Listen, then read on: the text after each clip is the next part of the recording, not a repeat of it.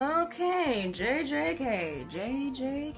Let's see what all the hype's about. Man, I need more content now! I'm telling y'all, the manga is right there. Guys, I just realized that Itadori and Sukuna are literally the demon bagel vibe. Ouga!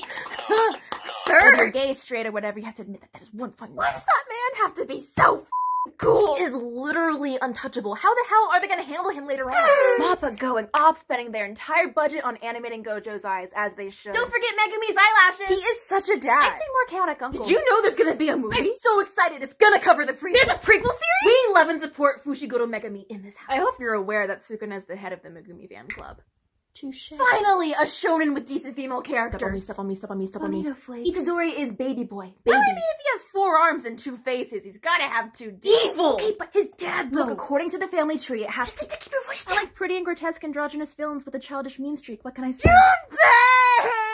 They did him so dirty! Hands of parkour! That first time he actually talked, I just biding my time, waiting for my boy to show. Hey, quiet boy with potential and self-esteem issues, squad! I can't wait for Toji to make an appearance.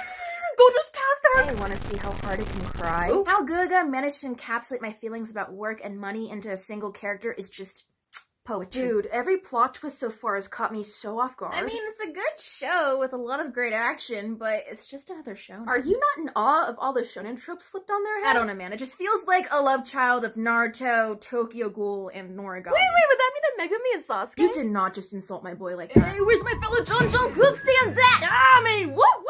Is this not the JJK fandom? Jon Jungkook? Brother! Alright, never mind. That was weird and confusing. What's better than one violent badass, but 2? Parent dynamic. I just want them to be happy. Even Fushi is just so cute and wholesome. It brings me so much comfort. Dude, that is dark. Oh, believe me, I know. If you love Vinx and Fix and romantic tragedies, clap your hands. Why is that even a ship? KFC breakup. Could they actually be alive, though? At this point, I don't know. I really don't. Dude, shut up!